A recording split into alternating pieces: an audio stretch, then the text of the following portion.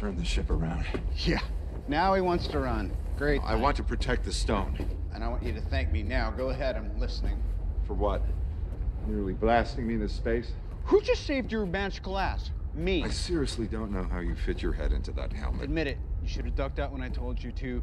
I tried to bench you, you refused. Unlike everyone else in your life, I don't work for you. And due to that fact, we're now in a flying donut, billions of miles from Earth with no backup. I'm back up. No, you're still away.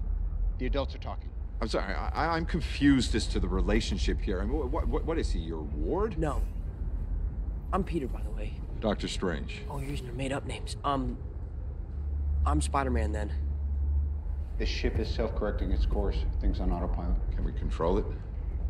Fly us home?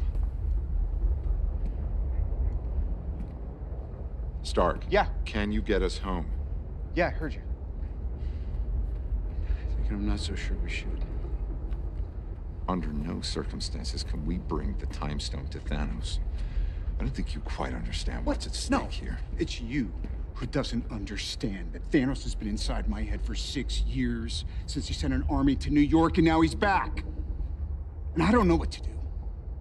So I'm not so sure if it's a better plan to fight him on our turf or his, but you saw what they did, what they can do.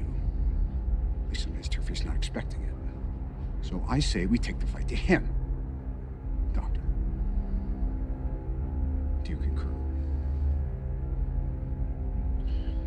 All right, Stark. We go to him.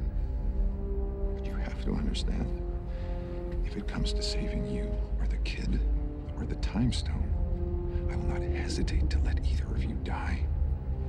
I can't, because the universe depends on it. Nice. Good, moral compass. We're straight. All right, kid.